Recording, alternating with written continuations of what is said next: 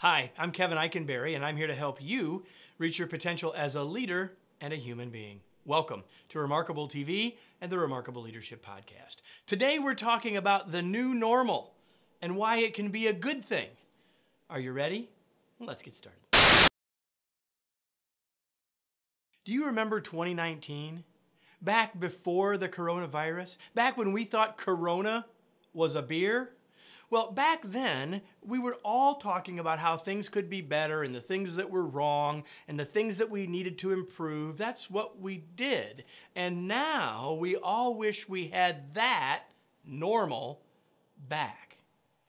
I call it the good old days syndrome, only almost in real time. The good old days syndrome to me is when people hearken back to a time far in the past when things were better. And we look back at those things and say, man, it was better when, and wasn't it great when, and all those things. But when we put that on a new light, we say, well, these things are better, and these things are better. I call it the good old days syndrome. We're all living with the good old days syndrome right now, assuming that we want to get back to a place that we didn't think was perfect before.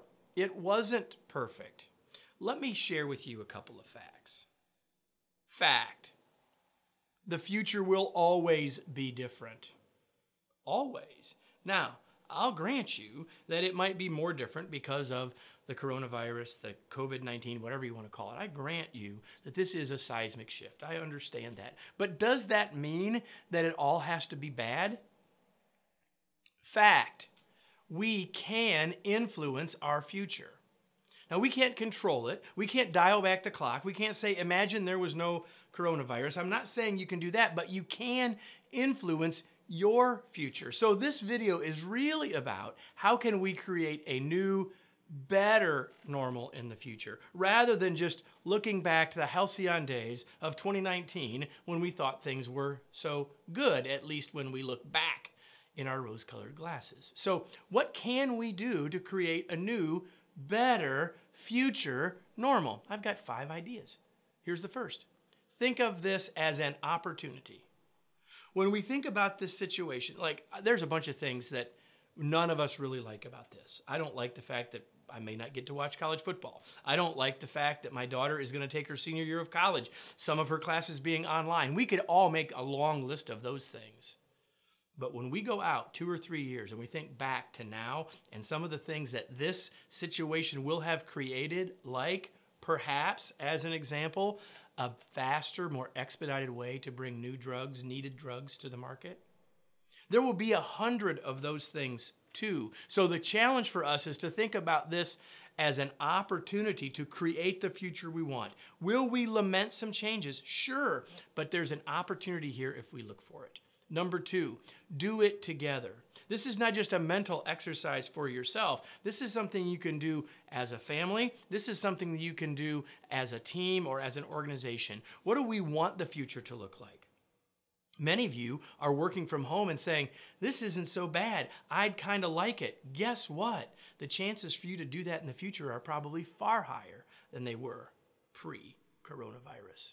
Number 3, continue to survey the external factors. Like the earth is shifting around us. Things are going to continue to change.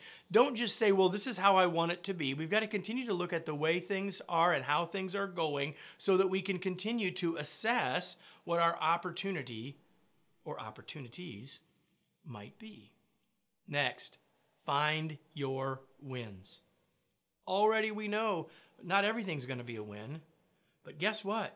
Maybe you really found how much you like homemade sourdough bread. Or maybe you've decided how much relaxation you get from doing a jigsaw puzzle. Find your wins. Maybe you've found that you're far better connected to your children than you were before. Is that a win? Do you want to give that back up? Find your wins. And lastly, be flexible. The first fact I said was that the future will always be different. So we've got to come into our life with a sense of adaptability and flexibility, trying to hold on to the best of things that might be changing, finding ways to adapt to those, and recognizing that some other things might not ever quite be the same. But they never were either. The new normal, I don't really love the phrase, But if we think about the new normal as a better normal, I can get behind that phrase. Let me summarize with today's tweet. Quit thinking about the new normal as a bad thing and start creating the future that you want. 5 days a week, I've committed myself and our team to being positive and proactive throughout all of these changes. And one of the ways that I am committed to that is through our daily email. Each day, 5 days a week, each weekday, I send out a short email with inspiration, ideas, thoughts, and challenges to help you be more effective and for you to remain positive and proactive. I hope that you will join us there. All the information to do that is right here on this page. I hope you'll do that, and I hope you'll be back next week for another Remarkable TV and Remarkable Leadership Podcast episode.